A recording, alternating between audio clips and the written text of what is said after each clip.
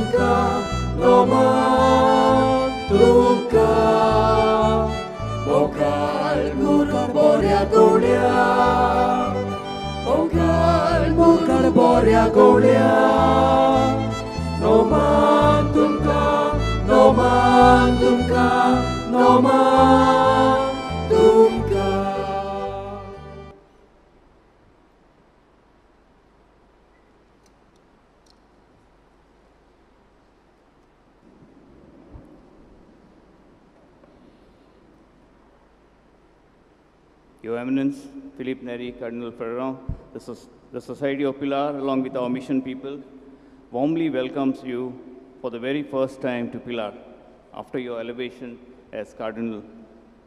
We want to express our joy and thanksgiving to Your Eminence's person and towards God for the gift you are to us as our Cardinal Archbishop. May I request our Superior General, Father Nazareth Fernandez, to felicitate His Eminence.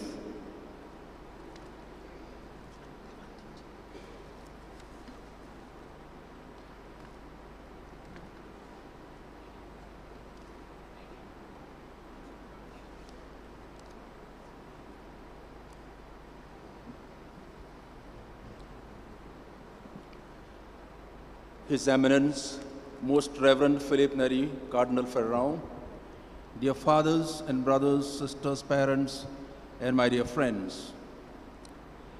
At this moment, we are proud and happy to have His Eminence, Most Reverend Filipe Neri, Cardinal Ferrao amidst us. A dream that we all have been dreaming for ages, a question that was oft repeated: why our Most Reverend Filipe Neri is not raised to the dignity of the Prince of the Church? Why the Mother Diocese of the whole of Eastern Catholic Christendom of Latin Rite, which has given birth to several dioceses and archdioceses, has not been given due place in the ecclesiastical hierarchy of the Church in India and the world? Running back into the history from 1510, when Goa was captured by Alphonse de Albuquerque, up to this date, we see how Goa played the central role for centuries in the diffusion of Catholic faith from Africa to the far Orient. The first Catholic diocese of Goa was erected on 31st January 1533, which was a suffragan to the Archdiocese of Punkal, but with independent jurisdiction for the whole of India. The Diocese of Goa was elevated to the Archdiocese on 4th February 1558. From the erection of the diocese and archdiocese to 1886, there were 29 bishops and archbishops who governed this vast archdiocese. From 1st September 1886, when the Catholic hierarchy was established by the papal bull Humane Salutis Auctor, on the same occasion, the Patriarchate of East Indies was erected. Most Reverend Don Sebastian Valent was the first Patriarch of East Indies, also called the Archbishop Patriarch. The first Indian and Goan Archbishop Patriarch, Most Reverend Raul Nicolau Gonsalves, was appointed on 30th January 1978. And Your Eminence is the second Archbishop Patriarch appointed on 12th December 2003. Today, the Archdiocese of Goa and Daman rejoices and exults at Your Eminence's elevation to the Cardinalate. The immense contribution of the Archdiocese for centuries is now being recognized, late though. The long-awaited fulfillment of the desire of the Catholic community of the Archdiocese is now being fulfilled in Your Eminence's elevation. The Society of Pilar specially rejoices because of the deep-rooted bonds that we share right from the foundation of our society in 1887, when the then Archbishop Patriarch Don Sebastian Valent encouraged, facilitated, and supported a missionary society in his domain. His sharing of this good news with the then Holy Father, Pope Leo XIII, on his quinquennial ad limina visit to Rome, showed his keen interest, joy, and total involvement in the affairs of the newly founded society.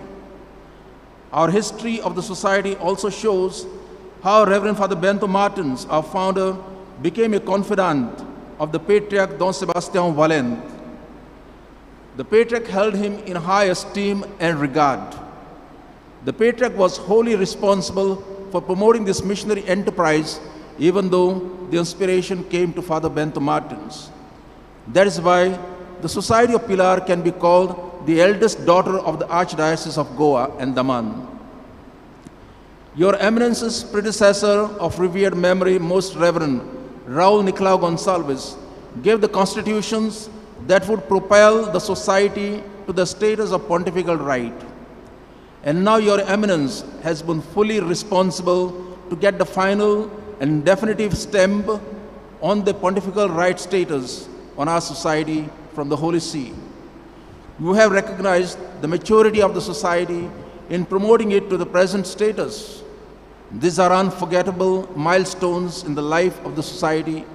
We always believe that the society is the missionary arm of the Archdiocese of Goa and Daman. The Archdiocese of Goa, unknown for decades to many parts of India except for major towns and cities, was and is made known and present by the Society of Pilar through its grassroots missionary activities and other major and minor institutional presence. Your Eminence's wisdom and erudition, coupled with deep faith in God, your simplicity and humility, your unwavering fidelity to the Church, and your deep communion with God have propelled Your Eminence to this crowning glory in your life and for the Church at large, and particularly for the ancient Archdiocese of Goa and Daman. We congratulate Your Eminence and we pray for your special intention.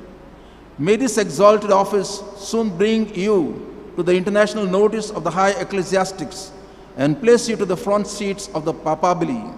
This is our prayer. The Society of Pilar will continue to uphold the missionary traditions of the Archdiocese as handed down to us by our founder and reorganizers. We will continue to be proud of our roots that have inflamed us with missionary dynamism of Saint Francis Xavier and Very Reverend Father Bento Martins. We will continue to be grateful to Your Eminence for your continued guidance and blessings on the society.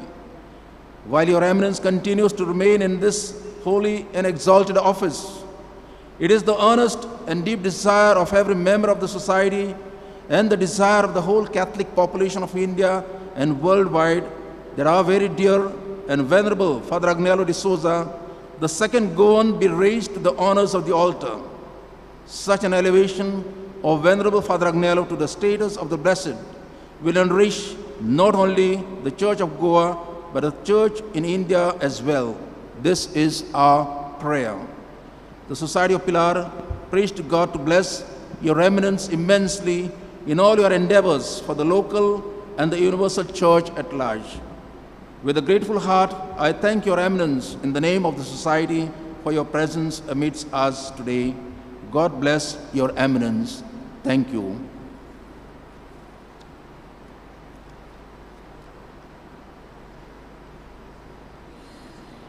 Now we wish to honor the Cardinal with a shawl and a token of love. The token is a driftwood lotus plant with 3 leaves and a bud made from the paddock wood found in the Andaman and the Nicobars. The lotus is a symbol of purity, the focus of depending on God alone. Your Eminence, you are now firmly planted in the ocean, the universal Church. The 3 leaves of the lotus symbolically will bring to memory the Holy Trinity in whose life we live, move, and have our being. The bud represents Your Eminence's budding forth in the works of the Lord. The paddock tree wood from the Andaman and Nicobar will present the mission entrusted, and of course the Society of Pilar, the missionary fruit of the Goan Church. Now I request Reverend Father Nazareth Fernandez, the Superior General of the Society, to do the honors of draping the shawl and presenting a token of our love and appreciation to His Eminence.